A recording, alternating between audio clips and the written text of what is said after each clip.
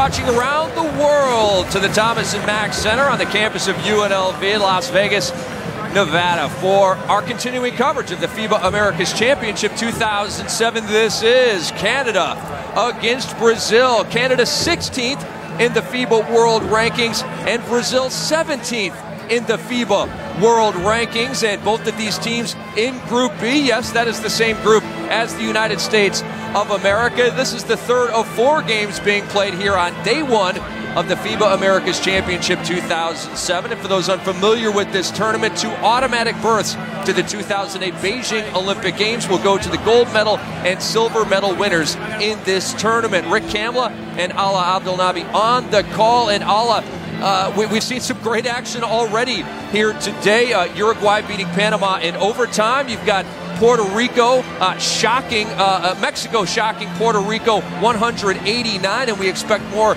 fireworks here today. This should be a good one. Absolutely. We've got Canada with a lot of guys that have played in America. We've heard of them, but it's really all about Brazil. Leandro Barbosa, that kind of team, has a strong backcourt. Let's see what they do tonight. And the starting lineups brought to you by State Farm, and Barbosa is in the starting lineup for Brazil, obviously. Thiago Splitter just taken late in the first round by the San Antonio Spurs. Murilo Becker is up front as well, and in the backcourt, Machado and Silva for Brazil. And for the Canadian national team, well, no longer is Steve Nash the leader. He is retired from international play, at least for the Canadian national team.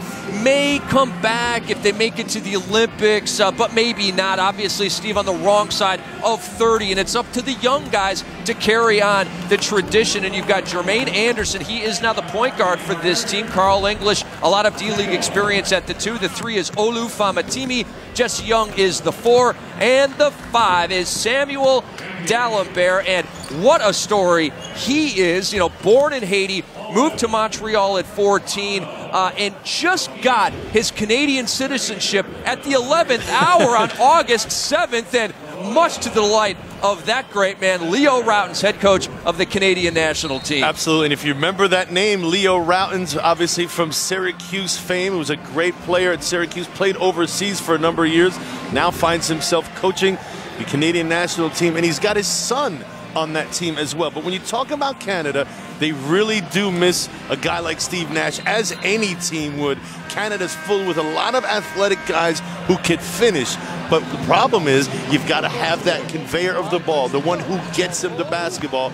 Let's see if a guy like Jermaine Anderson can fill the big shoes left by Steve Nash. And we talked about Canada being without Steve Nash. Well, Brazil will be without Anderson Varejão because of the contract status with the Cleveland Cavaliers. He's a restricted free agent. The Cavaliers have made the qualifying offer to him, but no pen to paper yet on the side of Varejão. He wants more money, obviously, than that qualifying offer, but he will not be here with the Brazilian national team. That is the bottom line. And the thing is, again, he's in a situation where right now his future is still up in the air. He wants to make sure that he doesn't go into a contract negotiating situation injured. And let's face it, sometimes things can happen out on a basketball court when you play as hard as Varejão does. You just don't want to end up with an injury, something that will have repercussions for years to come. Right now, he's got to make sure that he takes care of business and signs that deal first. But he'll be ready for Brazil when they need him next year. And what about Nene?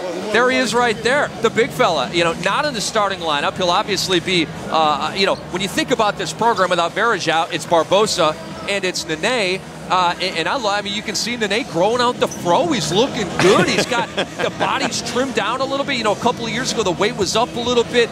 Ended the season fantastically with the Denver Nuggets, and he should be really a horse for this Brazilian team. Well, first of all, Coach Carl is not there to make him cut his hair. That's the first thing. But what I loved about his progress last year was here's a guy, Nene, that lost about 40 pounds, Rick, during a regular season. By the end of the year, as you mentioned, playing his best basketball. Coach Carl talked about him being put on the other team's best offensive player and letting a guy like Marcus Camby roam free. That says a lot about the progress where he used to be and where he is now. This guy is a presence. Let's see what he does out on the basketball court here, because they need a lot more out of him than the Nuggets do during the regular NBA season. Let's see if he's up to the task. And you've got a couple of 8-figure bigs in terms of salaries in the NBA on this court. Not right now. Nene's on the bench. He's an 8-figure guy with the Denver Nuggets, and Samuel Dalembert is an 8-figure guy with the Philadelphia 76ers. We are ready to go. Canada against Brazil,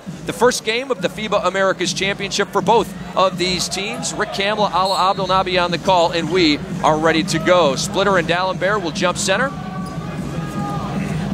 Splitter, a guy that we're used to seeing in the EuroLeague, playing for Tau Ceramica in years past. A lengthy fellow, loves to run the floor, runs the floor for a guy his size, probably better than anybody else in this tournament, and a great finisher as well. Lacking a little physical presence, if you will, to his game. But again, here's a guy, Tiago Splitter, when you talk about, he's only 22 years old, Rick. A long way to go and a lot of improvement. Long way to go for that three for Leandro Barbosa off the mark. And Machado with the rebound. Barbosa, the 6th man of the year last year in the NBA, came off the bench averaging 18 points a night. That is one heck of an accomplishment when you talk about coming off the bench and still getting your points. A lot of athletes on this Canadian national team. They can leap out of the building. They can run and gun. A very exciting team, and obviously Brazil loaded with talent. This should be a good one. And down low, that is Jesse Young drawing the foul, the starting power forward on this Canadian national team.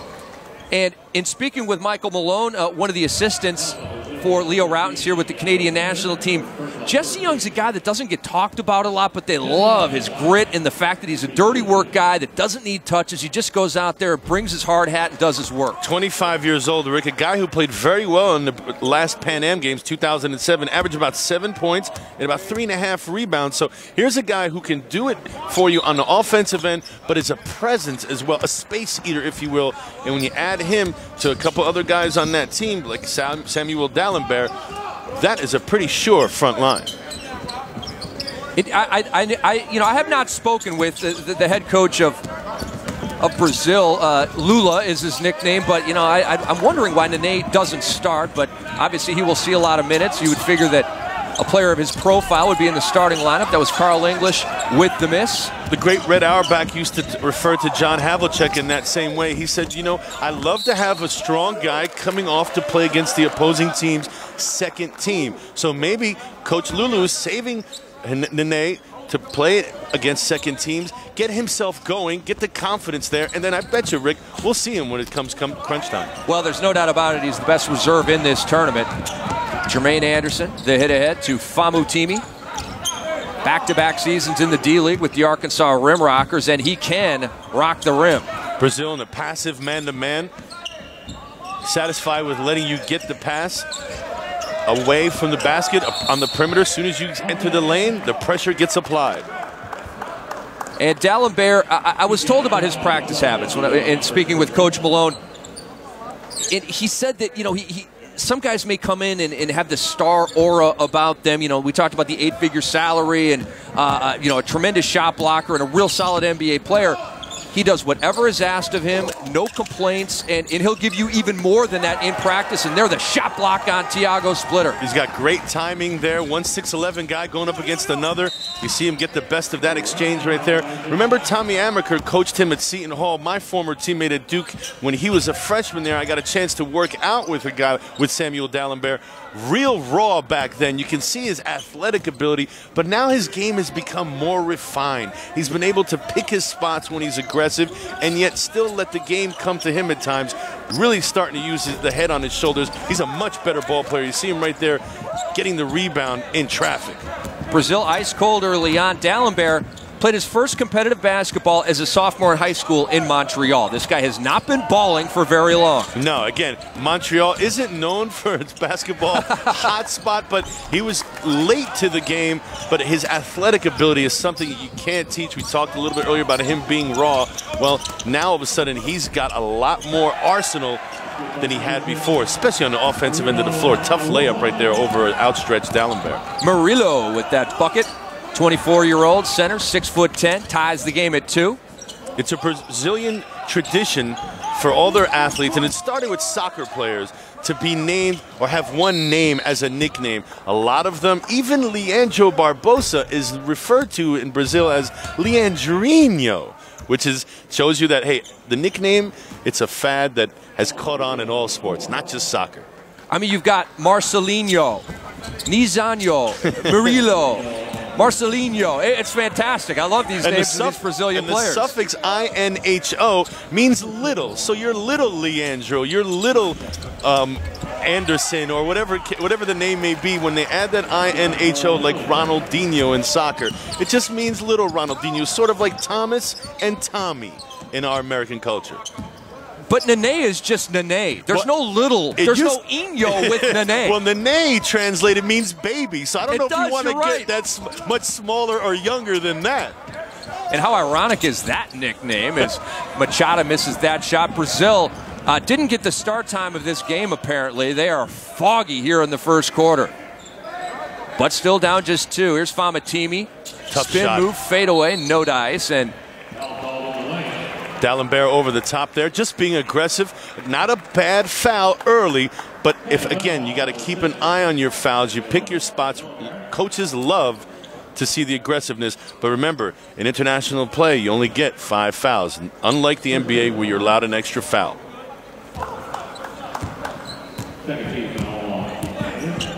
Quiet crowd, quiet game to start here. Both teams right now on the defensive end very, very satisfied with just sitting back and letting the offense run its course. Barbosa, his first bucket of the game, ties it at 4. And you think about his play at the 2006 World Championship last year in Japan. Not good. 13.2 points per game, just 2.8 assists, and is the leader of this Brazilian national team. They need a lot more than that from Barbosa. Absolutely. In the 2005 edition of this, Barbosa was on top of his game, averaged over 21 points, 5 rebounds, 4 assists, and 2 steals. Wow. So we know he's capable of doing it on this stage. Whether or not he can do it tonight, Canada may have something to say about that. And that was Carl English fading and going glass. That was a sweet bucket by the kid born in St. John's, Newfoundland. He's 26 years old. He gives Canada a 6-4 lead. Not a lot of movement on either side of the ball right now. On defense or on offense, teams are still feeling themselves out, feeling each other out right now at the beginning of this basketball contest. Barbosa lost it on the drive, but a foul called. He's going to be aggressive like that all night. That's just who he is. Look at that. Oh, D'Alembert erased it. Great he got rotation by his guy, but D'Alembert was there. Second block of the game already. That's what Samuel does. That's why they want him there. Again, the anchor of their defense. Great block. Good rebound by Jesse Young, and a foul called on Thiago Splitter. Lula Ferrara. Not pleased. Looks like somebody just took his lunch away from him. Lula, it's early, baby. Look up. Samuel D'Alembert, 2 blocks, 1 foul. Canada on top.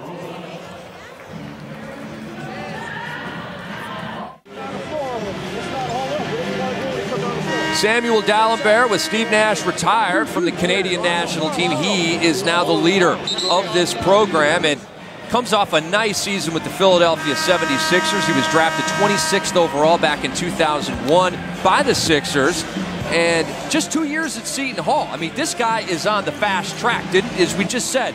Didn't start playing competitive ball until his sophomore year of high school, 2 years in college, first-round draft pick, now an 8-figure guy, 2 blocks a game. It's really amazing how far he's come in such a short amount of time. You're absolutely right, Rick. And the thing I love about him is wherever he's been, he's gotten an opportunity to play and has made the most of it by improving and learning every step of the way. That's a lot of credit to the man as an individual and the fact that he's got passion for the game that he loves. Barbosa ahead of the pack, answers that bucket by Carl English, 8-6 Canada.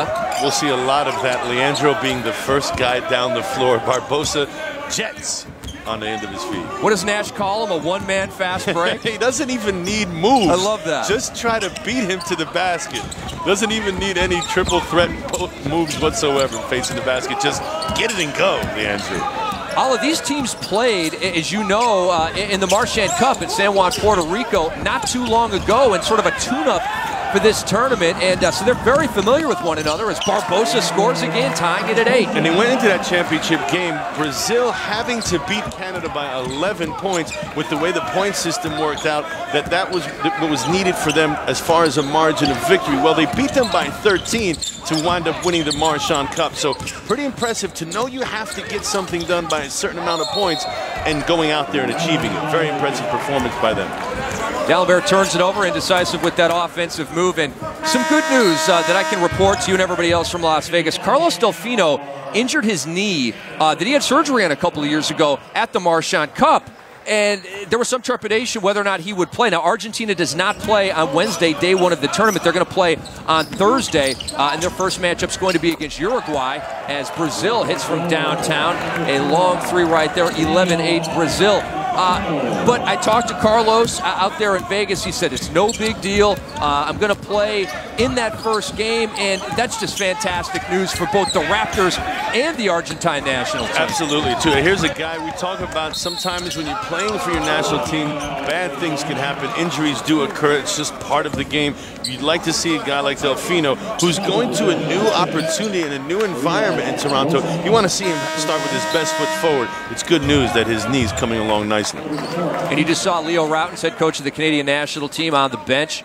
And, you know, you think back to last summer when Tony Parker broke his finger in the jersey of Leandro Barbosa in, I believe, the last friendly before the World Championship. So, you know, you're playing the game. Injuries can happen. And thank goodness Tony Parker, who injured his ankle a little while ago, is going to be okay for the Eurobasket tournament coming up in early September. I mean, can you imagine if he missed back-to-back international events because of injuries and friendlies? Yeah, it's a tough break at times, but again, it's something that's just part of the game. Great finish right there.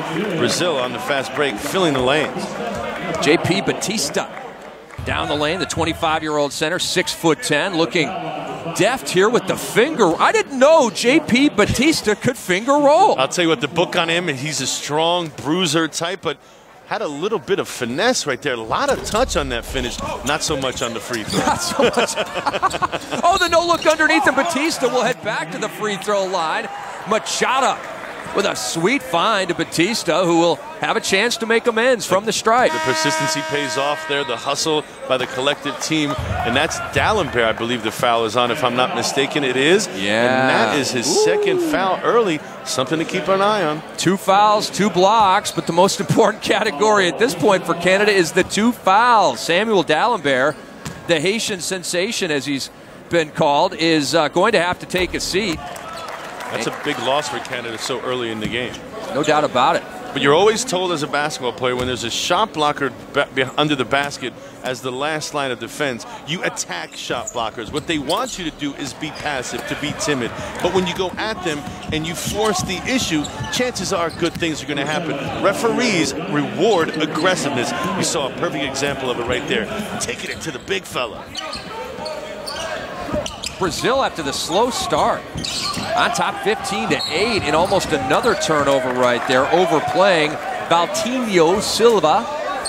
And already they've made an adjustment. That was not the passive defense we saw at the top of this match. Now all of a sudden Brazil's playing passing lanes, getting their hands out there. Hey, there are coaches out there who chart deflections. Right now, Brazil's got a few on their side. Jermaine Anderson had 2.5 seconds on the shot clock and just hoisted that one up. Barbosa. Oh, and it's tapped in right there by Thiago Splitter, and the lead has swelled to 17-8 Brazil. Interesting story about Thiago Splitter. When he plays for Tau Ceramica, he wears the number 21. Well, now he's been drafted by the Spurs, but there's a certain 21 already there. They asked him whether or not he thought Tim Duncan would give up his number. He chuckled a tad. That number is going to go down in the Hall of Fame. San Antonio 21, TD, Tim Duncan. That number's going to the Raptors with George Gervin and I believe Johnny Moore. That's right. Maybe Artis Gilmore. The A-Train is one of them as well. You're absolutely right. In the AT&T Center down in San Antonio. Special K has to be up there, doesn't he, Keenan? I would think so. Larry Keenan, I don't know if he is. I'm just stabbing at that, but... You're making me think now. We'll have to put our best people on it and find out. There are people scurrying. Google searching as we speak. JP Batista back at the free throw line. And if you're wondering, where do I know that name, JP Batista? Well, his last 2 college seasons were with Gonzaga, and he was WCC All-Tournament team both of those years, and obviously went to the tournament, the NCAA tourney both of those years, and Gonzaga made runs both times. Second leading scorer on that Gonzaga team, behind a guy a lot of our viewers may have heard of, one Adam Morrison, who plays for the Charlotte Bobcats right now. So he's got a lot of experience playing American basketball, NCAA tournament, and at the highest levels. Let's face it, I believe you and we got a chance to see last year Duke play against Gonzaga. Gonzaga is one of these elite programs right now. You come out of there, you're battle tested. No doubt about it. I believe your Dukies won that game at the Guard. Thanks for bringing that up. I brought it up for a reason. Thanks for finishing it for me there. We are one heck of a team. Are you sure about that? How far did Duke go in the tournament last year? Oh, you have to bring that up now. I still haven't been able to go to Buffalo. That's the site of where we lost. Here's English trying to make something happen. And the offensive rebound is put back up and in. And that was Vlad Kuljanin. And that's what he does. He's a big body, throws it around, very aggressive. He knows his role isn't a guy who's going to get the ball and have to be a go-to player. He plays off of other guys and, again, sees his opportunities by cleaning the boards. Jermaine Anderson. Out to English. Closed well. English still with it. Nice little handoff, and Kuljanin traveled with the basketball. Canada gives it up, down 11. Just seems like Canada is out of sync right now. Not very aggressive. They're looking for someone else to take charge. And right now, that someone else in the past used to be Steve Nash. You can tell that there's something missing, and a lot of it has to do with they're missing the best conveyor of the basketball that there probably is in the world right now. Here is Barbosa, teammates with Steve Nash with the Phoenix Suns. And the weak side rebound to Carl English. Canada looking to get themselves going here. Brazil having an easy way of it up until now. Tough shot. Denham Brown with a force, but the UConn grab knocked it down. And he was drafted in the second round by Seattle in the 2006 draft. And they caught him almost immediately. 2 preseason games with Seattle, and that was it. And this is a dude, Denham Brown, 19 per in the D-League with Tulsa last year. 2 years ago in this same tournament, he had 28 points against the USA team. Denham Brown, people remember him, he was a graduate of the University of Connecticut, beat my Blue Devils in the Final Four. He was like their Vinnie Johnson. Yes, he was. Instant heat, microwave, as soon as he came off the bench. And sad to say that in that game against the Dukies, he had a fantastic game, and he's one of the reasons why that the Huskies wound up winning that national championship. He's a heck of a ball player. He's not one of the guys that they would talk about at the top of the broadcast, but at the end of the game and throughout the game making big plays. And Denham Brown actually left the D-League in March to go play in Turkey. And one more tidbit on him. This blew me away. And much credit to Dave Katz, our fantastic stat guy, for feeding us all this stuff. Had 111 points in a game as a high school senior. You're a baller. I don't care who you're playing against. If you get 111, you're a player. You know what that tells me, though, right? That he doesn't pass. He's got to learn to pass. After 100, he should have called it quits, Rick. That's just greedy. You match Wilt, and then you got to stop shooting, exactly. Right? Exactly. Stop being greedy. 100 and plus. Why? Closing seconds of the first quarter, and Thiago Splitter ends it with a flourish and a major jam. 25-12, Brazil over Canada. So Brazil, foggy, sleepy, completely out of it early in the first, and now they're up 13 at the end of the quarter. And you see Splitter here. We talk about his days at Tau Ceramica. That is the strength of his game. Changing ends better than probably any big you'll see in this tournament. Again, great find right there. They do like to get up and down the floor. Some of it has to start from their defense, but let's look to see their aggressiveness on both ends of the floor. Right now, it's going for them.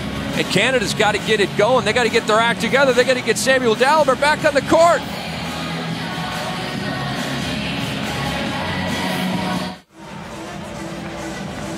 Leandrino Barbosa, 24-year-old, born in Sao Paulo, Brazil. And he is the leader of the Brazilian national team, literally and figuratively. Absolutely. And you look at the difference that we saw the stat sheet a little bit earlier up on our screen. 7 assists for Brazil, 0 for Canada. Canada just right now on the offensive end, very, very stagnant, out of sync. A lot of that has to do with the way Brazil's playing them. Up in their face right now, not giving them any room for movement. Levon Kendall out of Pitt missed that shot, and Canada still down 13. Brazil back the other way, knocked away, and Canada will come back. Splitter, David Thomas. Splitter saw his open teammate there, just unable to get it to him. Oh, and a long shot by Juan Mendez. And that was a 3 from Mendez, and he brings his team within 10. So wholesale changes. We have a lot of substitutions. We talked about Levon Kendall and Juan Mendez. Andy Rautin, son of head coach Leo Rautin's also into the game, and Canada trying to run. Ball comes up.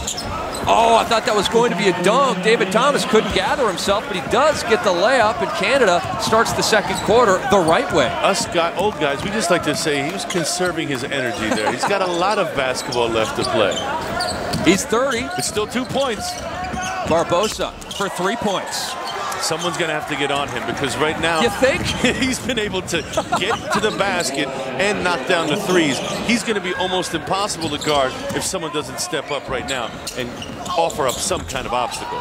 David Thomas with maybe not the best shot selection of his career, and there's a good look at Andy Rautin's currently balling for the Cuse. Looks a lot like his dad. Interesting thing about what Brazil is doing on offensive end as we watch Leandro here drain the long distance 3. On the other end of the floor, Brazil is keeping Canada to 1 shot and done. 1 and done, as we like to call it. Getting offensive rebounds is just not part of Canada's game right now. You got to give credit to Brazil. They're doing a great job on the defensive end of the floor.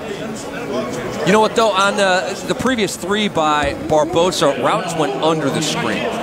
Well, that's because of his speed. He's afraid of, as he turns the corner, he doesn't want to chase Leandro, and he's never going to be able to catch him if you give him a ½ an inch. So what he did was go under, but he can't stop somebody who has it going on all cylinders. So that just speaks to how unstoppable Barbosa can be when he's on his game. You just got to pick your poison, right? Absolutely. Do you play off of him? Uh-oh. Oh, we don't. That's the coach's son right there. He said he heard it pop. That's not a good sign. Oh, Andy Rautin is down and writhing in pain. This does not look good. You hate to see this. You can see him planting his left foot right there. And knee's just not supposed to bend that way. Unfortunate for him and his team. I overheard him say he heard it pop, and that can only mean one thing. A ligament, and you just hate to see something like that. We don't want to speculate out there. We don't know for sure, but it doesn't look good. Andy Rautin's in much pain as he is helped to the locker room by members of the staff of this Canadian team, and he's not putting any weight on it. That does not look good, and our heart goes out to Andy, and obviously, you know, he's going to have an MRI. All we can do right now is cross our fingers and hope that it comes back negative. Yeah, and here's a guy who, in the 2007 Pan Am Games 6 weeks ago, had a average 13.4 points per game, 3 assists, and 1.2 steals. So they're going to miss a lot by his absence. Let's see what they can do as far as having other teammates step up and fill the void. And he led his team in all 3 of those categories. And, you know, the big picture is his career with Syracuse. And he has 2 years left with the Orangemen. And there is his father, Leo, who obviously is going to be coaching with a heavy heart and a preoccupied brain for the rest of this one. You know, right now his attention has got to be divided a little bit. I mean, you know, bottom line, that's your son in the locker room right there. And you can talk all you want about the task at hand, and I'm sure he's focused on that because of his other players out there that he feels responsible for. But when your blood's in there suffering with a little bit of pain, you got to imagine that Leo's also thinking about that as well. So look to see how he handles the rest of this game as well. He's got to be thinking about his son a little bit, and who can blame him?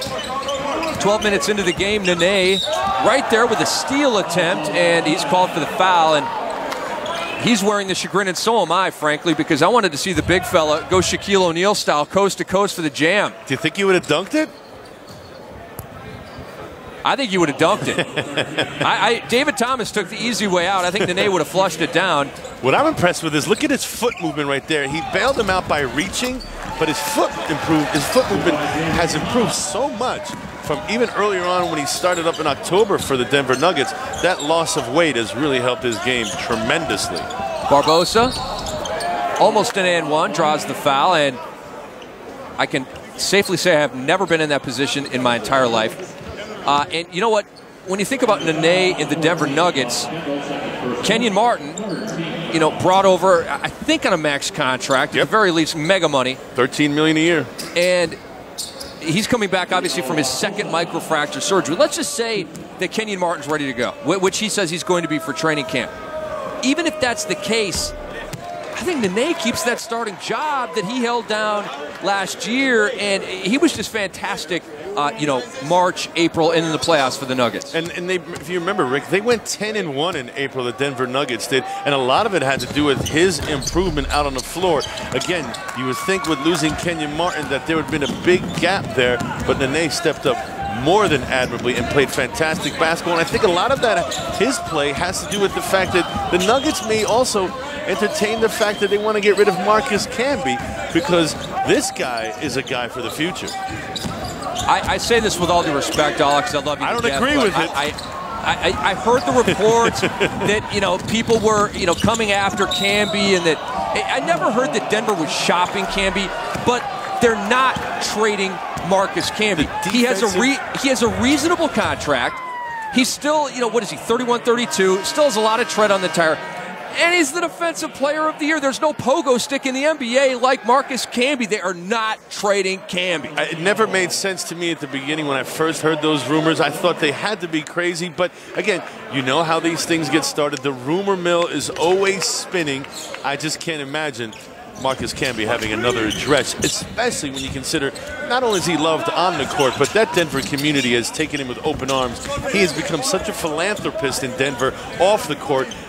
He's endeared himself to the community. I can't imagine Denver without Marcus Camby. Let's put it this way. The reports on Camby potentially being traded did not originate out of Denver. No. We can safely say that, because I know the Lakers wanted him, and they offered, Kwame and some stuff for Camby, and I'm sure Denver laughed. Anything short of Kobe, and obviously not trading Kobe for Camby, there's nobody on the Laker roster you could give Denver for Camby, and it would be a fair trade. I would agree with you. I'm thinking that George Karl wasn't on the end of those pitches. He was not trying to get rid of his best defensive player and the best defender in the league. How do you do it? And he's 7 foot tall. I don't understand how you can do that. The fact that it was even out there, if I was Marcus Camby, it would bother me a little bit, just to know that I'm on the trading block. But again, those are just rumors, and I don't think there's any substance to it whatsoever. I agree. 30-19, Brazil over Canada. Just over 6 minutes to go in the first half. Canada struggling to find points, and Levon Kendall gives them a J. 6'9", 23-year-old, born in Vancouver, British Columbia, played his college ball at Pitt. Big bucket. Absolutely, and they needed it. It's been a long, dry spell for them, and the thing about it is they haven't gotten easy baskets, Canada. Everything that they've gotten, Brazil has made them earn. That can simply not go on if Canada has a chance of winning this game. You've got to get some easy buckets in transition. And Canada helping out Brazil with that foul. They finally got a miss from Barbosa, but then fouled him. Again, fouling on a three-point shot.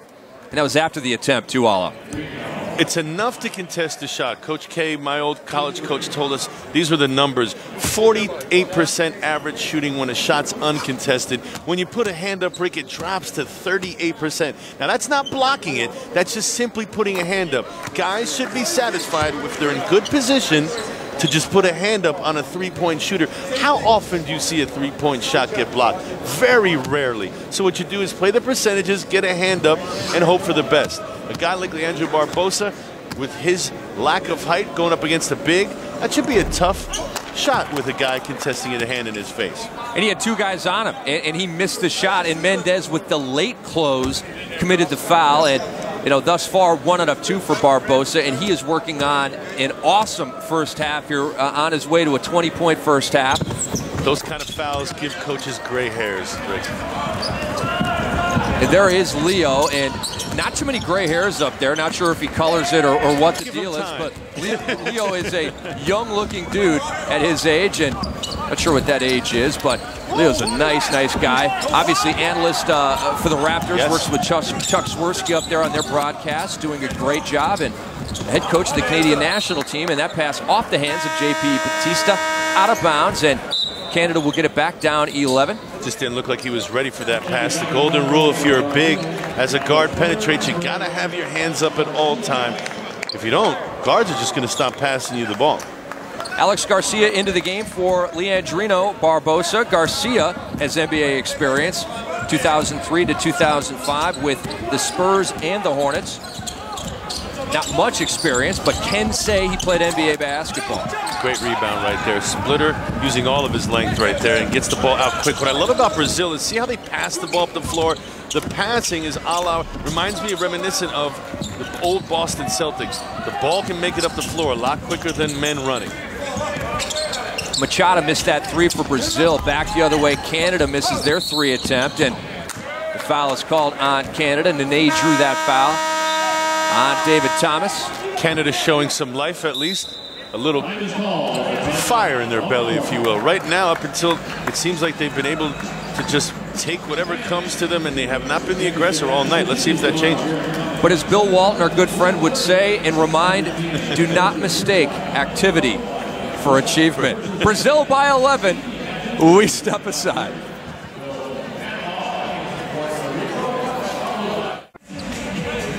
Welcome back to Las Vegas, Nevada, the host city of the FIBA Americas Tournament 2007. Glad to have you with us. Rick Kamla, Ala Abdelnaby on the call. Brazil by 11, and there's a look at Nene.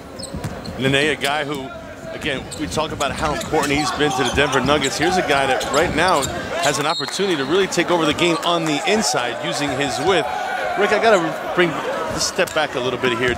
You did quote Bill Walton right there. I'd love to tell you the origin of that quote, because I don't want to give Bill Walton too much credit. The bottom line is that was from the great Wizard of Westwood, John Wooden, and he's got a whole bunch of them. For instance, be quick but not in a hurry. So let's not give the big redhead all the credit in the world, even though no one loves Bill Walton more than I. So Bill Walton and Juan Mendez, a la a football player, flipping over and slamming down to the hardwood. But I saw this dude face to face in Vegas. He is built to last, Juan Mendez. I wonder if they gave him the first down on that play. He's a powerful guy, there's no doubt about it. Tumbling over Thiago Splitter right there, but Canada gets it back. And as brutally as they have played here in the first half, they're not dead, they're just down 11. They have to be a little bit aggressive here. And what's shocking me about them, look to see how much motion they have on the offensive end. Look at their guys right now, standing still, really not involved, not a lot of passing, not a lot of cutting. Guys just filling 5 different spots out there. That's just simply not going to cut it, even though they get a great move there over a Nene defending. That was a great basket right there. Great post move with the little baby hook from the baseline. And Juan Mendez, who fouled Barbosa on that 3 attempt, and a very mysterious defensive play. Really nice hook shot right there. Took the contact, and he has a chance to make amends with a 3-point play of his own. And that's a great one dribble drop step. Takes him middle. Then he sends him back baseline with a nice soft touch. That is a big-time pro move right there. And help me out here. There had to be a fall away from the ball. Splitter is at the line. No free throw forthcoming for Juan Mendez. I believe it was a foul on the rebound right there. Splitter got himself underneath in good position, and someone went over the back, but he's giving back these points here. Misses 2 easy ones. Let's see if Canada can capitalize on this break. Just keep your eye on their offense. Very, very stagnant offense. I know they're trying to space the floor, but there's absolutely no movement whatsoever. Alex Garcia fouled Carl English on his drive, and Lula Ferreira says that was ticky-tack if ever I've seen. Now, who is that? Who do we attribute ticky-tack to? Is that Vital? Absolutely. Yeah, that's a Dickie V ism, if you will. What you're doing to Canada right now, by being stagnant on the offensive end of the floor, you're not pushing Brazil at all. You're allowing them to rest on the defensive end of the floor. No movement, no cutters. We all know as a ball player out on the basketball floor, if you're on defense, the easy guy to cover is the guy that doesn't move. The guy that never stops moving, that's the tough assignment. Right now, if you're Canada, you've got to pick up the pace on the offensive end. Make Brazil work. Canada chipping away at this lead for Brazil. It was in double figures moments ago. It's now down to 8. Now it's on Canada to get a stop. And look at the size mismatch. Nene against Mendez. Somehow they threaded it down low to Thiago Splitter, who lays it up and in. It's back to 10 for Brazil. Don't know if that was by design, but it still worked out. And what they were allowing Nene to post up, but they had a lot of guys that were going to sink in and trap him. So yes, he may have a size advantage, but he's going to be outnumbered whenever he gets the ball in the post. Canada's going to see to it.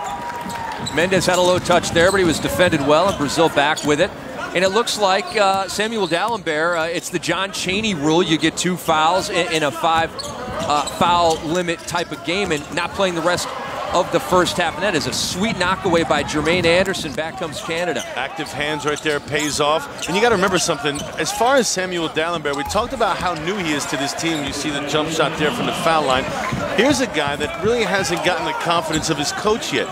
Coach Routens doesn't know whether or not he's capable of playing with 2 fouls. So to be on the safe side, you sit him down. But as he learns more about this man, as a player and his temperament out there on the floor, he may put him in later on in those situations, but right now, just not quite sure what he's going to get out of it. That's a great point, because Routens is a new coach of this program, and Dalembert a brand new player of this program, and Mendez completes. And that's what Canada's missing. Again, we can talk about the absence of Steve Nash, and they don't get a lot of easy breaks, but you saw their defense lend itself, turn into all of a sudden an easy basket on the other end of the floor. They got to get a lot more of that if they want to stay in this game. Hey, credit Canada for hanging around. They're only down 6 despite playing badly. And we're back in Las Vegas, Nevada. It is the 2007 FIBA Americas Championship. 2 Olympic berths are on the line here. If you win gold and silver in this tournament, you're going to Beijing. And if you finish 3rd, 4th, and 5th in this tournament, you are still alive. This is a pre-qualifying tournament about 6 weeks before the Olympics next summer. And if you do well in that tournament, then you can get the last couple of bids to the Olympics. So still opportunities to make the Beijing Games. As we speak, Spain is in, courtesy of winning the World Championship last fall. And China, being the host country, they are in as well. Everybody else vying for those spots. Those 2 precious spots we talk about at the end of this tournament, everybody really would love to put themselves in that sweet position to not have to worry about doing more work prior to the Olympics. You want to make sure you're well rested, you want to practice, and you want to be a smooth oiled machine, but you don't want to expend any emotional energy that it would take if you had to qualify 6 weeks prior to the Beijing Games. Mendez underneath, and he has been fantastic off the bench. The sweet feed from David Thomas. It's a 4-point game, and Thomas has a ring. It's not an NBA championship ring, but he won a ring when Michigan State, the Spartans, won the championship with Mateen Cleaves and Mo Pete back in 2000. He was on that team. Yes, played for the great coach Tom Izzo. I'm a big fan of his. You can tell just by playing for Coach Izzo, he was taught the game the proper way, and he plays the game with a heady confidence, and you got to like that about a guy who, again, has flown under a lot of people's radar, but he knows what he's doing out there on the floor. Very, very talented. Well, that's a nice save right there by Jermaine Anderson. Still time on the clock. 5 with which to work for Jermaine Anderson. Nice job splitting the defense. Poor looking shot right there, and over the back on the rebound attempt, and David Thomas throws it up in frustration over his back. But you have to credit Leo Routens, Michael Malone, the staff there on the bench for Canada, keeping this team in it and, you know, not rolling the dice desperado style, getting Dalembert back in the game. They're still very much alive, and Dalembert should be ready to go, shot out of a cannon, in fact, in the second half. You would hope so, and the thing about it is, what I like about Canada is they have not panicked. They've realized that this game is a long way to go. Possession by possession, you don't have to come out and do this spectacular thing. Keep it simple, limit your mistakes, and that's what they've done. I've also seen them notice that on the defensive end, they're much further out on the floor, forcing the Brazil's offense to be 25, 30 feet away from the basket, and you've seen Brazil have to work for everything they've gotten. With about 56 seconds left to go in the second period here, you're seeing a different Canadian team now. Nene got about 7 minutes of run, and he will sit down. Brazil on the strength of those free throws by Nene. They're up 36-30. Looking for a post up here, nothing. They're going to go to pick and roll. Mendez. Oh, has he been awesome off the bench for Canada in this first half. That a 3, and it's a 3-point game. And that may be just the thing to get him going. Versatile player. Look for the post up first, nothing there. Pops out to the 3, Rick. That is a rarity. Oh, Levon Kendall almost threw it away.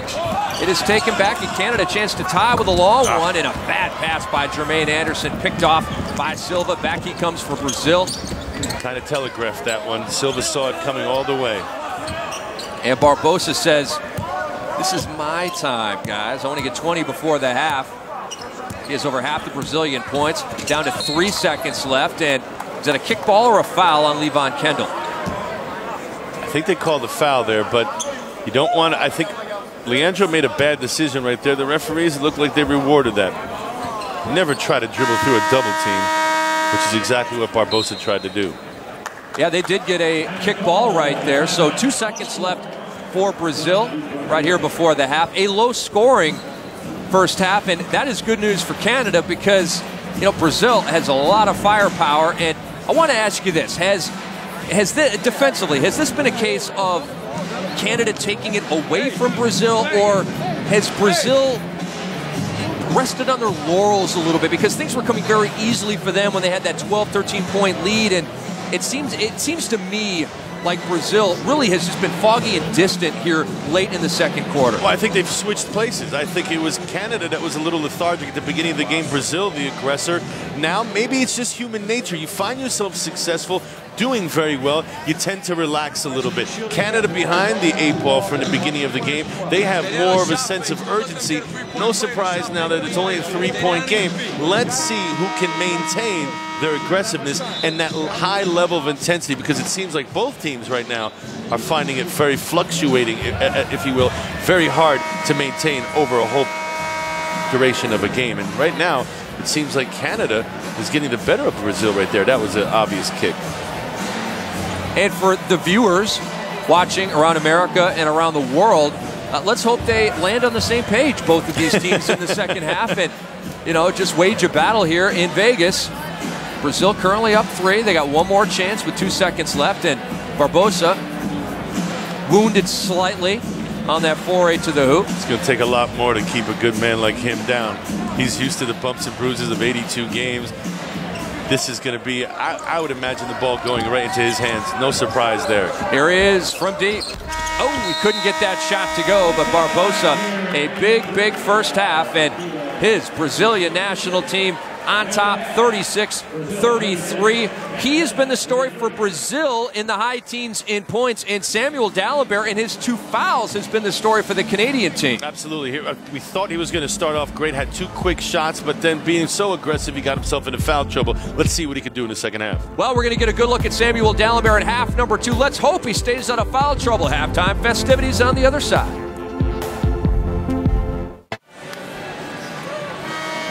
We are ready for the second half. Brazil 36, Canada 33. In the bad news for the Canadian national team, Dalembert with 2 fouls. The really bad news for the Canadian national team, this injury right here to Andy Routens, son of head coach Leo Routens, and it is the left knee. The word from Las Vegas is that he will not return to this basketball game. We do not have anything more beyond that. It is a knee injury, and he will not return. And we don't want to speculate as well because we really don't know all the facts. But what we do know is he's not going to be able to come back in the game, as you said.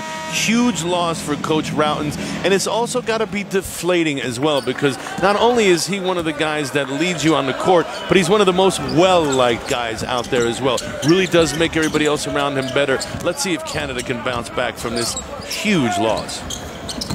Rick Campbell, Alaa Abdelnaby on the call. Happy to have you with us. And the second half is off and running with a missed perimeter shot by Alex Garcia. Now that's a great way to start this second half. You hold them to 1 shot, you come down, you hopefully are methodical in your offense and get the best shot possible. To no avail. Was that the best shot possible? I don't believe it was. Again, you don't need threes at this point in the game. If it's a wide open 3 that's given to you, so be it. But if you can get something inside, why not start off there with the higher percentage shot? So important is the first couple minutes of each period, and you want to make sure that you put your best foot forward. Not quite sure that long distance 3 from the corner was the right way to go about it. And it was a quick shot too. It didn't look like a rhythm shot. He wasn't necessarily wide open, but Carl English is a nice player, and he is a scorer for this team. Here is Dalembert. Well, we call that a heat check. So he was trying to see whether or not he was hot. Jury's in. He's not. But a heat check out of the locker room? Hey, that was a nice pass right there. Almost an and 1 for Jesse Young. But he will go to the free throw line for a pair and a chance to make this a 1-point game. The foul on that man, Thiago Splitter. Again, he's got a size advantage over Splitter, smart enough to use it. Sees a great cut right there off of the double team. runs into a guy that really has no answers for him. Let's see if he can convert these 2 free throws short on the first. Jesse Young, born in Peterborough, Ontario, 4 years at George Mason. Pretty good numbers there in his career, 9 points, 6 rebounds, and spent the last 3 seasons in Spain with DKV Juventud. And played very well in the Pan Am games, averaged 7 points, 3.5 rebounds in the 2007 Pan Am games. So here's a guy, we know what he's capable of. He just has to give it to you night in and night out. And let's face it, you're going up against a very athletic Brazilian team. Athleticism sometimes may get the best of you. Let's see what happens with the outcome tonight. Barbosa picks up where he left off in the first half with a bucket and a 4-point lead for Brazil. Is it me, or he just makes it look so easy? The good ones do, or the great ones do. I can't call Barbosa great yet. He may become that, but he is at least good and making it look very, very easy. The feathery touch. When are you going to call him great? I'm waiting. He's not great yet. No, he's not great, and I agree with you. Steve Nash is great. Barbosa is not great. It's about your body of work, and his body of work is still a progress. He's still progressing, I should say, in that manner. Right now, he's not where I think he's even capable of being, but wow, is he pretty talented with all the skills you'd ever want in a basketball player. If he were on a bad team and he got shots whenever he wanted, he's a 25-point-per-game guy, right? Yes, and I think his percentage, his field goal percentage would go down because he wouldn't have a guy like Steve Nash as well. Let's face it, Steve Nash, I'd like to call him Gerbers because he spoon-feeds you like a baby. Here is J.P. Batista. Oh, the nice shot over D'Alembert, and was D'Alembert unaggressive right there because of the foul? I think he was to a certain extent. Again, you want to be out there on the floor, but what good are you if you're out there playing no defense? Now, I don't think he'll do a lot of that throughout the course of the second half, but maybe a little gun-shy here at the beginning of the second half. Didn't want to pick up his third this early in the third, but it's an 8-point deficit for Canada right now. That finger roll wouldn't go. D'Alembert was there for the board, and I think he drew the foul, and he did. Alex Garcia holding up his hand. And that's what I'd like to see from D'Alembert. If you're going to be a little hesitant on the defensive end, he looked like he contested. It was a good move by J.B. Batista there. Young fella out of Gonzaga. Nice move, good drop step. And you had to shoot it a little bit higher over the outstretched arms of D'Alembert. Great finish right there. But D'Alembert can be very effective on the other end of the floor. Sort of like a lot of young guys, how they feel your way through. They want shots. Well, if you have the right mentality, a big like him can go get it off the glass. And you get a lot of offensive rebounds, and it lends itself to getting fouls on the defenders as well. So you can really benefit your team by not even having any plays called for it. Jesse Young called on the foul. It was a moving screen. They're very lax in how they call moving screens in FIBA competition, but Young like the NBA, is it? No, it's not like the NBA with the foul calls or the moving screens. A lot of differences, a lot of subtle differences, and Jesse Young, another foul there over the back. Or actually, I'd take that back. That violation goes against Brazil. Canada gets it back. Now, I thought Young was the one who did the reaching, but apparently the referees, that's a good call right there on the moving screen. But I thought it was Young who did the reaching on the other end, and apparently it was the Brazilian player, Nene. So back to Canada, the ball goes. Well, help me out with this. So Young scoops it up and misses badly right there. Was it that Young was too physical on that moving screen right there? In other words, if you don't kind of knock your guy and be ultra physical with your guy, you can move and be late on that moving screen and not get the call? The rule is when you're setting a screen on someone with their back to you, the defender has his back to you, you have to give him one step because you don't want to clobber the guy, take his head off. You have to give him one step to be able to evade the screen. If you press up on him such as he did on that play, giving him no option to go anywhere, that's an easy call by the official. Canada down 8. 6.5 to go in the third quarter, and they are ice cold here in the third. Going about it the wrong way.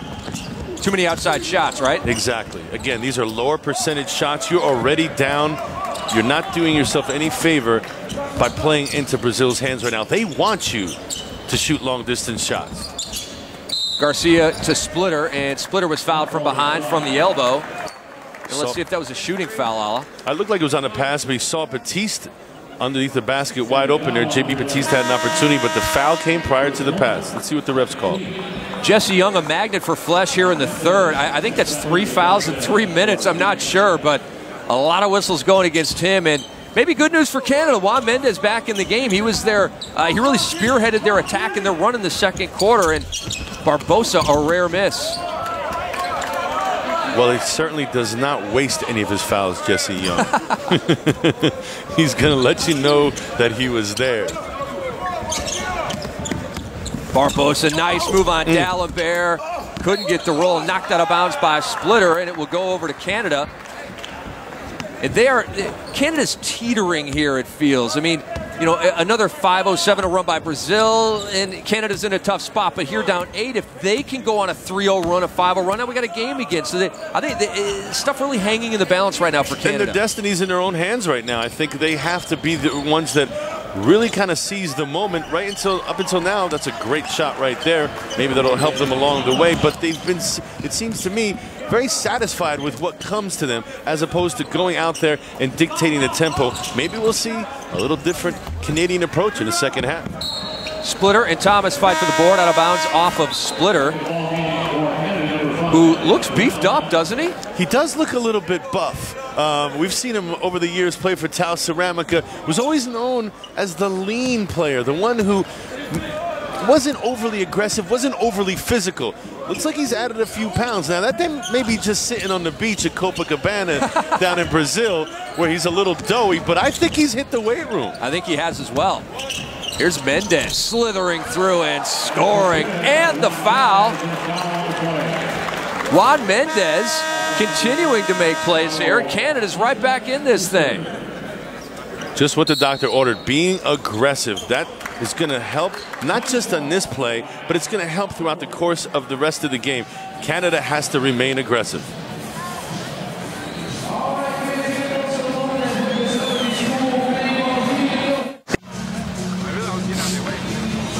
Leandro Barbosa and Brazil, they come into this tournament 17th in the FIBA World Rankings. Canada, their opponent here today, 16th in the FIBA World Rankings.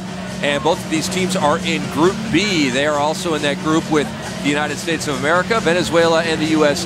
Virgin Islands. And as we resume action, Juan Mendez at the free throw line, trying to complete a three-point play. And I've got a very cool stat on Mendez. The all-time leading scorer in NCAA history for Canadian players at 22-10. And he played at Niagara, second all-time in that school's history behind Calvin Murphy. I'm going to give you the old Johnny Carson line. I did not know that. You did not know that? Well, I knew about the Calvin Murphy thing, and that's pretty impressive when you talk about the second in scoring at a small school, Niagara. But given the fact that Calvin Murphy, Hall of Famer, great player in the NBA for years, pretty impressive. He's in rarefied air. Yes, he is. In the elite at Niagara University. It's impressive, right? No Canadian scored more points in Division I than Juan Mendez, who has been fine for Canada in this game. Nene looked to draw a foul right there on D'Alembert. No call, and a long bucket for Brazil is sent in by Leandro Barbosa, and the lead back to 7. A little bit more information on Mendez. He is from the Dominican Republic. His parents are of Dominican Republic origin, if you will, and he's got 11 brothers and sisters. Wow. So pretty tough at the dinner table. That's why he's scrappy, or else he wouldn't eat. He's a tenacious dude. Missed the 3 right there. Barbosa goes high off glass, and then they bounding off of bodies, and it comes to Denham Brown. Back he comes. Down 7 is Canada. D'Alembert wants it. He's got the smaller Garcia on his back. Come on, Sam, take him. Goes to the hook shot and misses. Now, when you see, we'd like to call it as a big thing. I got a mouse on me right now. You cannot take a left-handed fadeaway jump hook when you have a diminutive one. He's going to hear about that, isn't he? He's going to hear about it from me, let alone his coach. All bigs around the world are offended right now. And it really put his team in a bad spot, because now they're down 9. Well, now they're down 7. Nice jump shot by Denham Brown. The guy we talked about, the product out of UConn, the Husky, 6'7", able to knock down the 3 there. Tough shot. And Mendez took one for the team. JP Batista knocked him over. Canada gets it back down 7. That's always been his MO. A wide body, doesn't mind throwing the beef around a little bit. Maybe a little bit too much thrown around, a little too aggressive right there. Referees catch him with the foul. Barbosa was made with 190 last year in the NBA, and he shot 43% from three-point range. However, the three-point line's a heck of a lot closer here in international play. That's got to feel like a layup to him. Absolutely. And when you think about the fact that not only is he the center of attention on this team. He's going to get a lot of touches. Let's face it, you play much more relaxed and comfortable when you're the main man. Wouldn't surprise me to see him really flex his muscle out here in this tournament, because he's the main guy and everything revolves around Leandro Barbosa. Well, he needs to, frankly, coming off a very subpar World Championship last fall. And the foul right there on Juan Mendez. And a pretty good decision, right, to take D'Alembert off of Nene and put Mendez. I mean, you're giving up a little bit in size, obviously, but you can't get that third foul on D'Alembert. Absolutely, and you can always send another defender and double team as well, too. So what you want to do is you're protecting your best big, and you can also play defense by committee there. So you're really not losing much.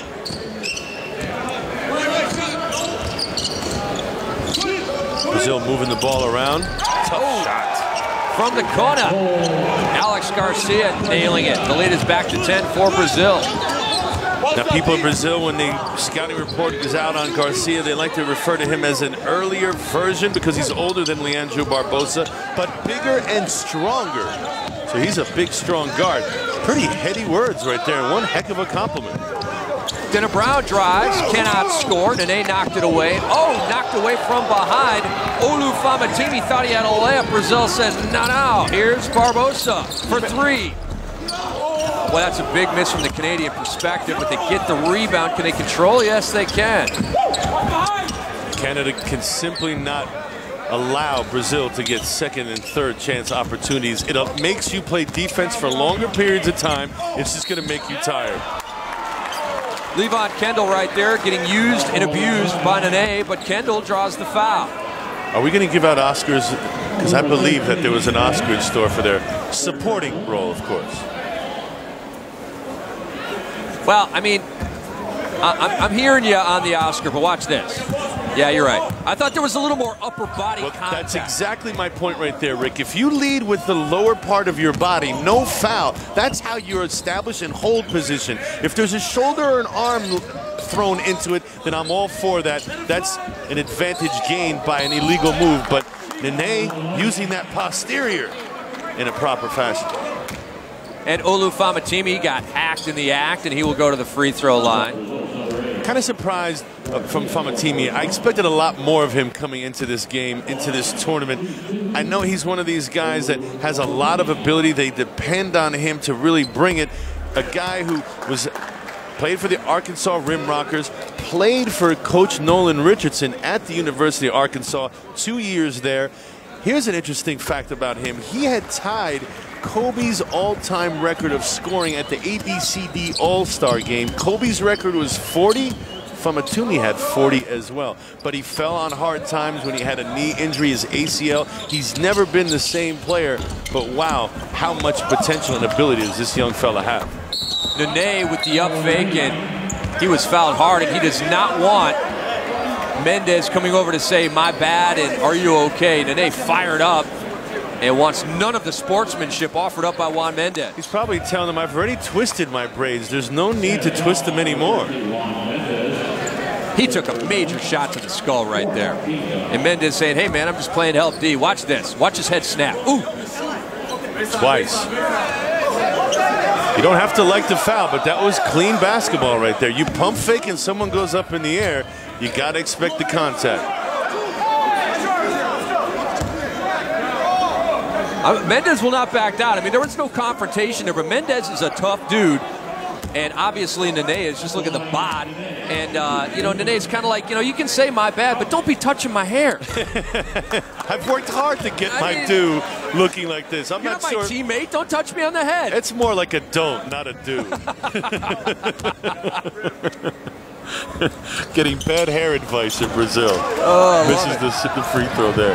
Well, if you're wondering about the name, Maybiner Rodney Hilario was the name before he changed it in the summer of '03. And yes, he had it legally changed. It is Nene. Like we said, it means baby. He is anything but. Barbosa. Great pass. Oh, that's a nice finish right there. Barbosa set it up baseline style. Head up on the penetration. You got to love. He sees the defense converge. We talked about it earlier, how Canada was stagnant. Brazil right there with a great cut to the basket. Easy finish right there. Leandro Barbosa did all the work. Murillo with the payoff. Under 10 on the shot clock. Here's Levon Kendall. He can hit that shot in his sleep, and he does. Elbow extended. That is true in an 8-point deficit now for Canada. Again, he saw an opening at the elbow there, flashed to it. His teammates did a good job of getting him the basketball. And you mentioned, Rick, that's his game. That little mid-range jump shot. Under 20 seconds to go here in the third. Canada needs a stop. Brazil wants to get it back to double digits. Here is Silva. Off to Murillo. Nene underneath, working against Mendez. That would have been an and one. You heard the slap on the arm. Nene brutalized her late in the third. The foul on Levon Kendall, and Nene back to the free throw line. He's really having his way with the Canadian players right now. I mean, he's gotten to the point where he's loose and lathered, and he's starting to throw his body around. And quite honestly, there really isn't anybody. I'm not quite sure there's a lot of people in the world that can contain him when he gets going like that, but I certainly don't see any resistance offered up by the Canadian front line. And the good stroke by Nene. Big, strong, and with a soft touch. What more can you ask for from this young fella? And what I enjoy about him is he's got a passion for the game, and he wants to get better. He has steadily improved his game every year that he's been in the NBA. You talk to Coach George Karl, he does nothing but rave about the guy. And why wouldn't you? Nene is turning into a heck of an NBA basketball player, and he has been big, literally and figuratively, for the Brazilian national team in this basketball game, led by Splitter, that man, Barbosa, and Nene. Brazil, after 3 quarters, has a 54-44 lead. They led by 3 at the half. They're a +7 in the third. We've got the fourth quarter coming up. Can Canada get back in it? Stay tuned and find out.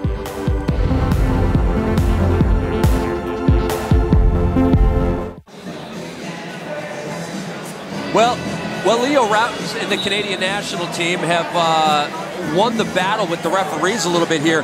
After the foul shot by Nene, there was 1 second left, but they started the clock too soon. There was 3 seconds left when he towed the line, so they're redoing it basically here. 3 seconds left for Canada. One last shot. It's Jermaine Anderson from just inside half court. And now we are officially through 3 quarters in Vegas. And we're going to keep it right here through the break. So through 3, it is Brazil on top 54-44. So a little clock malfunction right there. I guess, you know, things happen. No harm, you know, no foul in that situation. And, you know, Brazil obviously thinking that way right now. Had Jermaine Anderson hit that shot and Canada goes into the huddle with a lot of momentum, you know, different story, but it remains a 10-point lead for the Brazilian national team. And you can see in the third, really it's been the first and the third solid for Brazil. The second was solid for Canada. So based on that pattern, you would think that Canada would play better than Brazil in the fourth, but, you know. Well, they have nobody in foul trouble, so let's see what happens. Can Canada come back, resurrect the good play that they had in the second period? That's up. It's going to be something that we're going to have to keep our eye on. But right now, it seems like the way things are going, as far as Brazil's concerned, they're aggressive on both ends of the floor. They're getting the kind of shots that they drew up on their offensive scheme when the coach would tell them, we need to get the ball into our strengths. Our strengths are guys like, obviously, Barbosa, Thiago, Splitter, and Nene has really awoke in the third period and become a presence inside. Not that kind of presence. But he does have presence. He does have presence. But he does have presence. I don't know his name, but that dude has presence. Now, the three-point shooting, we've seen a lot of yuck in this game. 2 of 14 from Canada, 5 of 17 from Brazil, and I think we saw Garcia hit a 3, but it seems like Barbosa has just about every 3 for Brazil in this game. And it has been all about Brazil's and Barbosa from the perimeter. He's obviously one of the guys that can knock them down. Let's not forget Andy Rautins going out early. For Canada, he would have been that guy who drills the consistent threes. But here's a guy, you look at Samuel Dalembert, he doesn't have to worry about fouls right now. If he doesn't come out and play all out, I bet you Coach Rautins is not going to be pleased, maybe light a fire under Samuel to bring it in the fourth quarter, because it's do or die right now, and they're still in this basketball game. But you got to make sure that you keep Brazil, limit them to just one shot down the floor. If you let them have second and third opportunities, you find yourself in the hole, and Brazil right now can really milk the clock every time down the floor. As you and most of our viewers know, you trigger runs to get back into games on the defensive end, and that is the strength of D'Alembert's game, so he needs to wreak all kinds of havoc on the offensive end for Brazil, turning away shots, getting rebounds, getting the one and done, as you said. And here is English. Nice feed into D'Alembert. He scores. It wasn't a clean dunk, but it is now an 8-point game. Right on cue as well. We must have heard us talking about him, but again, you have to get him involved, and you'd be surprised when a guy scores on the offensive end, his D picks up as well. Barbosa with the air ball, very rare indeed, and back comes English for Canada. You like to start right now if you're Coach Routens. You've gotten your big guy involved. Trap it into corners here. Mendez for three, yes, it is good. A 5-0 run for Canada to start the fourth. We got a 5-point game. Great find right there. They tried to trap the Canadian player in the corner, was able to get rid of the basketball. Fine, Mendez. Juan is stroking it right now. Juan last year played in Israel for a team called Nahariya. And what was Thiago Splitter thinking? I mean, he's not Tony Parker. That was Thiago Splitter trying a teardrop runner wrong-footed in the lane. Thiago, that is not your game. Coaches would tell you you're allowed one crazy shot per tournament. Look at this. Carl English again with the setup to D'Alembert. This time it was a clean flush, and it's a 7-0 run for Canada. And it's no surprise, certainly doesn't surprise me, that they've gone inside out first. We talked a little bit earlier about Canada being down in the third quarter, coming right out of the locker room, shooting quick threes. Those are low percentage shots. They've changed their approach, they've gotten it inside to the big men, and they've been rewarded thus far in the fourth period. Back comes Brazil off that miss. It is Barbosa. On the wing, here is Silva. It is good. Big bucket for Brazil. It's back to 5. Changing ends quicker than the Canadians are. Canada has to get back and identify players. It's one thing to just get back in the run in the lanes, but Brazil's running to corners. You have to identify where people are, especially in transition. Carl English really playing a point guard role, but now hoists the long three and he hits it. We got a 3-point game. 2-point game, excuse me. Confidence, you can see it growing in the Canadians right now. Everybody is a much different person, and as a collective unit, as a team, you're obviously much better when you play with some confidence.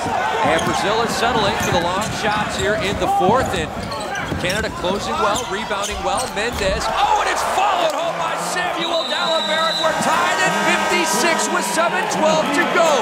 Just like that, in a blink of an eye, Canada is back. 10-point deficit to start the fourth. They're back in a tie game. Where have you been, big fella? All night long, we've been looking for that. He started off the game strong. He seems like he wants to end the game off strong as well. He is climbing the boards, both ends of the floor as well. Well, the first two here in Vegas have been good. Looks like game 3 is going to be good. Stick around.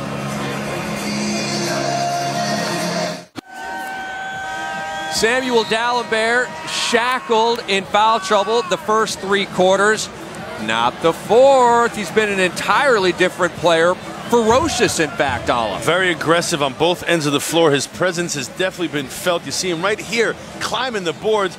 That is all about timing, and the big fella, when it comes to his game, has impeccable timing. His strengths are shot blocking and rebounding, and that's all about timing. And for a guy who really hasn't played the game a long time, you can tell those are just instinctive things that are already inside of him, makes him the player that he is. They're going to need a lot more of that. Now that the game is tied, every possession counts. How about that? Big to big. The nade to Splitter for the jam, and Brazil back up 2. Now that's D'Alembert's position right there on the back of that 2-3 zone. He cannot allow anybody to sink in behind him. Got caught napping there a little bit. Looking to feature D'Alembert now. He's got Splitter on him. D'Alembert drives. He was knocked off his spot by Splitter. No call. Mendez had it knocked away by Nene and a steal. It's a 3-on-1. Splitter gets it back and scores. But an offensive foul. They wave it off. The difference between basketball that we're accustomed to, NBA basketball and FIBA basketball, is at times they do not have the same kind of approach or the same outlook on the charge. He was clearly deep under the basket right there. Maybe that wouldn't have been a call in the NBA, but FIBA rules going the other way. But, you know, I understand the restricted area, but if you just take that out of the equation, he was in position, and that He wasn't was charged. in position. In my opinion, a little too deep. But he was planted for sure, and that's why I think referee, he's feeling it now. Oh! Are you kidding me? I didn't even know he had that in his game. I didn't either. I don't know if Bo Cheeks knew he had that in his game. I hope he doesn't expect him to have it all the time. Hey, maybe it's something. Maybe dude, we just talked about Splitter with the runner, and he missed it, and I ripped him, and he just hit a runner. To prove us wrong. I didn't know Splitter had that in his game. Apparently he does. Guys are flexing out there, feeling good about themselves. And David Thomas from the top of the key knocks it down, and we're tied at 60. What a heck of a pace that we're playing the game at now. This has certainly not been the pace we've been accustomed to all game long. It's been tit for tat, but a slow pace now. All engines are running. Their RPMs are at 9,000 right now. Game's picked it up a little bit. It's been fantastic to watch. And one, Nene slithering through the defense. Usually, you know, he can just roll right over you. That time he split the D deftly, and he's heading to the line for an and one. I mean, to continue your point, 36-33 at the half. That's a gross halftime score, but now they are balling. They are on the same page here in the fourth. And you know what? You could say maybe a little bit it was just a matter of them kind of working their way through the kinks and the stiffness, or maybe just a lot of time practicing and not a lot of time playing games. It seems like now both teams are relishing being out on the floor and having to go up against an opposing team. A lot like that first preseason game in the NFL where they're tired of banging each other for a month, and they finally get to hit somebody else, and it takes a little while to get in the flow. And that is an offensive foul. Carl English pounds into Nene, who took the contact, took the foul, and it's going the other way. Now, I wonder, can he really knock a guy like Nene down? Or did Nene see that coming and just to sell a little bit more? It was definitely a charge. Just not quite sure English is coming with the weight that's needed to knock down a guy like Nene. That was the cherry on top of the sundae. The sundae was already delicious. He just had to throw the cherry on top. The movie's set. Where's the popcorn? That's a great rebound by Dalembert. Gets it up to English. English against Nene, and Nene hacks English this time. And Carl, not Alex, will head to the free throw line. And you can see Nene there in pursuit, trying to get his steps down. But as we talked about earlier, if you go strong to the basket, referees will reward the effort. That's a good contest right there by Nene, and Alex did it again. Carl English took a shot to the face from Nene, and he will feel that. But Carl English he's a gamer, frankly, and obviously he's towed the line, just hit that first free throw, so no worse for the wear. No, absolutely not. And here's a guy, last year he played in Croatia, so he's used to playing in hostile environments. This is a walk in the park for him. He also had a fantastic 2005 FIBA Championship of the Americas where he averaged 18 points and 5.3 rebounds. Happened to lead his team in both of those categories in that 2005 tournament. So we know he's capable of bringing it on this stage.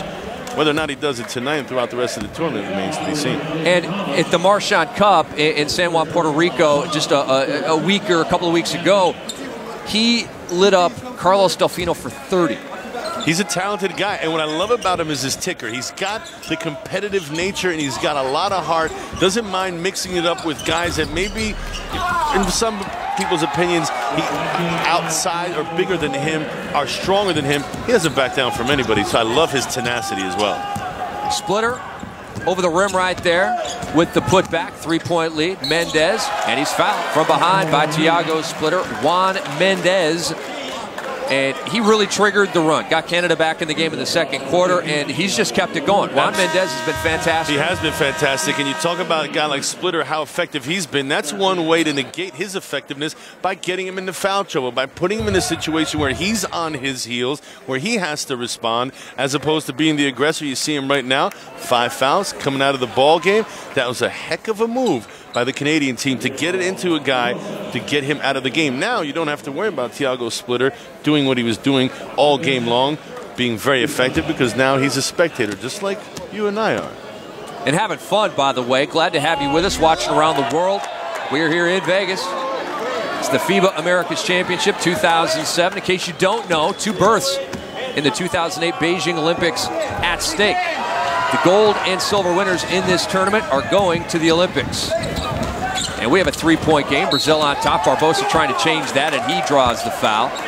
Was it Ala on Samuel Dalembert? I believe it was. We're going to have to take another look at this, see what the referees called. No, it may not be on Samuel Dalembert. I believe it was on Juan Mendez. We're taking a look at him on your screen right there. But look at the change of directions. Look at that. You just simply cannot teach that. It's one thing to have the ability he has to beat people down the floor north and south, but to stop on a dime and go in a completely different direction, that is just a sight to see. It's a beautiful thing. For all you basketball fans out there, you're seeing athleticism displayed by Leandro Barbosa at the highest level. Mike D'Antoni had a great quote about him. He said, as fast as he is and as good of a shooter as he is, how can he not be good? He should be this good. You know, it's just a beautiful quote by D'Antoni. I mean, he does have the total package, the speed, the shot. He's got the in-between game as well. Barbosa's a stud, no doubt about it. And he's got that stamina as well. You never see him bowing out to a challenge. You never see him shying away from any tough situations in the game. He's built to last. And a bailout foul right there by Brazil, 35 feet from the hoop. Marcelinho, the foul on English. And we're just about 4 minutes to go in this game. And there was nothing going on that possession for Canada. That's just a bad foul by Brazil. And they've become stagnant now. What Brazil is making them do, you can see them right here. Look where their offense is, 30 feet away from the basket. Nothing approaching the lane whatsoever. That is a credit to Brazil, but Canada has to remain on the aggressive end of this exchange right now. They cannot sit back and be forced to conduct their offense. That's just a bad shot. English almost got that one to go. The long three off the mark, and Brazil up 5, looking for more. Barbosa short, defended well, and that looked like it was off on Dalembert, and they call it off on blue. So Canada gets it back down 5, 3:33 to go. They just thought that the Brazilian may have gotten a hand on it over Dalembert's head. So on the safe side, we'll give it to Canada. Well, they're not showing us a replay, so apparently the ref got it right. I've been wrong before, Alan. You and I both. Now we'll be wrong again. Trying to get the ball in the Dalembert here. Not quite sure if that's his comfort zone, 15, 16 feet away from the basket. You'd like to have him post up a little bit closer to that trapezoid lane as opposed to being that far away. That's a jump shooter's range right there. And certainly I'm not quite sure yet that he's proven that he can be effective from 15 feet out. How do you like that? Splitter moments ago picked up number 5 and had to sit down. Now a huge development. Nene is gone. His 5th foul. Batista in, and Canada is down 5, and they don't have a great free throw shooter at the line, but you gotta like where they're at without Splitter and Nene in the game for Brazil. And what they've done as opposed to the first half is they've made a concerted effort to go inside. The first half, they really didn't do that. They let their perimeter players dominate the ball, dominate the shots. But now that they've gone inside, look what it's done for them. It's paid dividends by taking the 2 best Brazilian bigs out of the game. And Dalembert cannot cash in at the free throw line, so Canada's still down 5, and now Brazil will go ultra small. And give credit to Coach Routens for sitting Samuel Dalembert. He's the remaining big guy left on the floor right now, and he was the one who was in early foul trouble. And he got that rebound up over everybody else. English back for Canada, working against Machado. Trying to get down a post low to up. Juan Mendez. Samuel Dalembert, did he travel? He did. Good call by the ref. Just couldn't gather that rebound and get the feet set. I'd like to take a look at that again and see if he had possession. As you know, Rick, you can't walk if you don't have possession.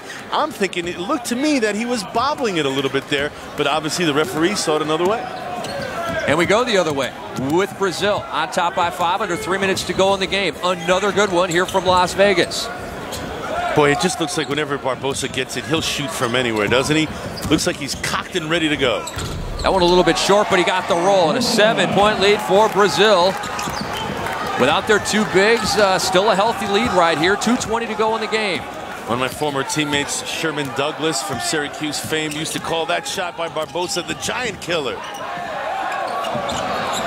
Very impressive soft touch there displayed by Barbosa. Oh, that's good defense right there on English. He split the defense with the spin and drew the foul, but they had him bottled up. That was almost a turnover. And that's exactly what a defense wants you to do, too. When they double you, they want you to turn your back away. What was great there was he stayed facing the basket, stayed aggressive, and left all his options still open to him. That is not an easy shot, folks, right there. Off of one leg in the middle of the lane, in traffic, with the soft touch. Another guy who just doesn't look like he's breathing that hard, Rick. And D'Alembert at the line got the roll with that one. No, he could play a doubleheader. Let's play two. All those years of probably playing beach soccer teaches you a lot on the beaches of Copacabana and Ipanema down there in Brazil, because he is from Sao Paulo. Back-to-back free throws by D'Alembert. He was empty on a trip moments ago. That time 2 for 2. It's back to a 5-point game, and Canada needs a stop. We're under 2 minutes to go. Little geography, Sao Paulo, about an hour and a half away flight-wise by plane from Rio de Janeiro, where those beaches are that I've mentioned a little earlier. The tap in by Murillo off the miss. So who needs Nene and Splitter? The Pigs continuing to get it done for Brazil. The lead back to 7. $1:40 to go for Canada. And the book on Murillo is he's a good outside shooter with a nice touch, but he uses all of that 6'10" frame right there on that offensive rebound. Again, another youngster, 24 years of age. Got a lot of upside. Overplaying was Mendez. Jermaine Anderson finally hit a shot moments ago, bringing Canada back within 5. Under 10 on the shot clock for Brazil. This is Machado, veteran of the Brazilian national team, and a bad pass. Oh, but it comes right to Murillo when he is fouled by Samuel D'Alembert, and Murillo will go to the line. That's just bad luck there if you're Canada and Coach Leo Rautins. I thought you were very aggressive. You're playing really, really good defense, and then at the end to have the defense fall apart by bad luck, let's face it. Just didn't go their way on that exchange if you're Canada. Brazil at the line, up 5 when we return.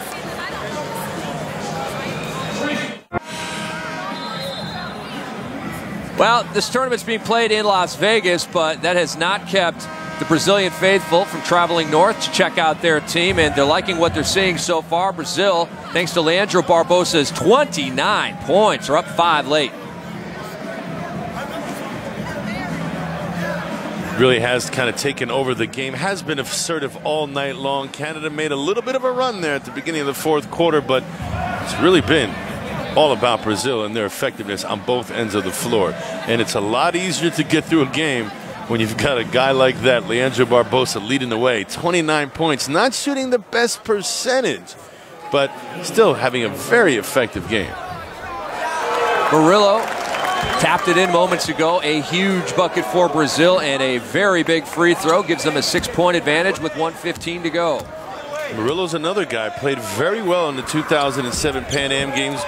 15 and 7, 15 points, 7 boards. Almost lost it right there in Canada. That was almost your ball game. Exactly. They turned that one over.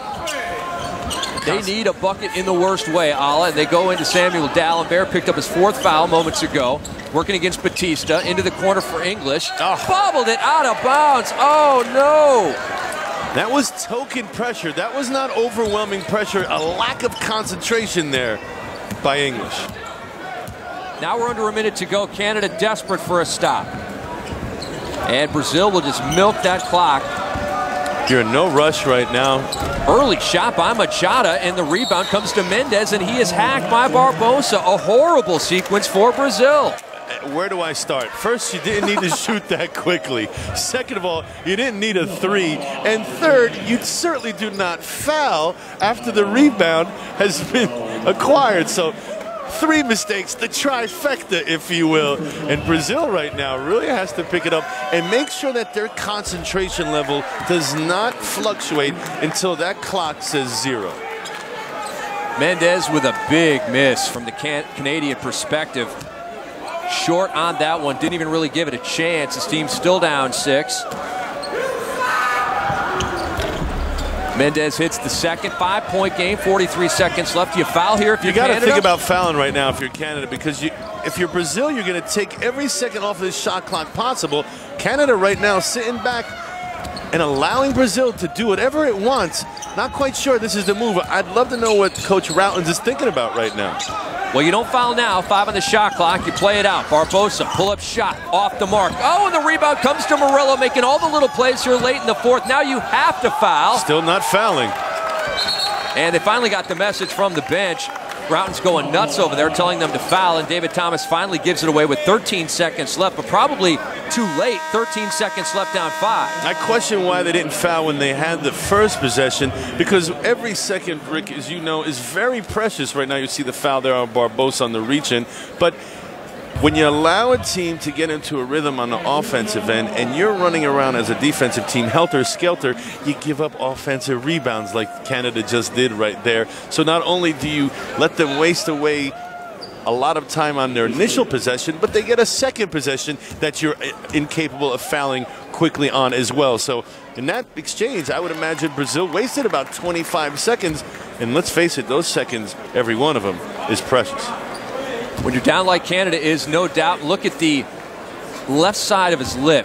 Barbosa's got a fat lip, and he's had a fat game, 30 points.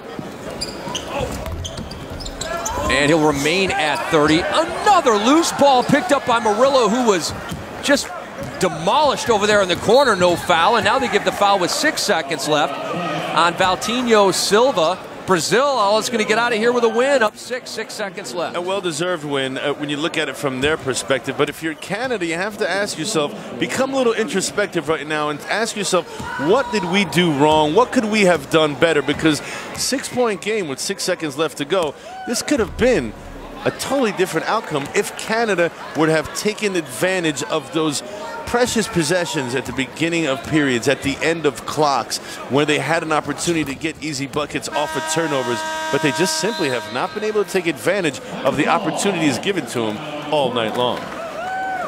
You saw Lula Ferreira, the head coach of the Brazilian national team, moments ago, sharing a chuckle with the official.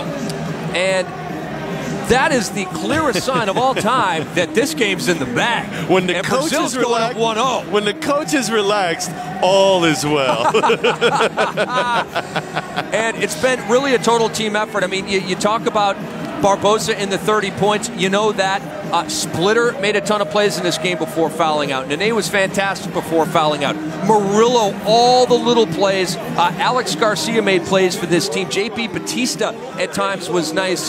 This Brazilian team looks totally legit, even without Anderson Varejão. I agree with you. They have well-rounded players. They've got guys that have their roles have been defined to them. They're very comfortable in those roles. And let's face it, unlike a lot of other teams right now during the summer, this Brazilian team has played quite a bit of basketball leading up to this FIBA Championship of the Americas as we look at the Venezuelan team there in the tunnel waiting to come out and play against the United States of America. But getting back to Brazil, Brazil has really set the table for themselves very nicely by starting off this game, this first game of the tournament, by getting everybody involved. There's not one person on that team that goes back into the locker room after the game and says, I didn't bring it, I should have done more. Everybody's contributed to this hard-earned win. And coming up after this one, the USA will take on Venezuela. It's on ESPN Classic at roughly 8 p.m.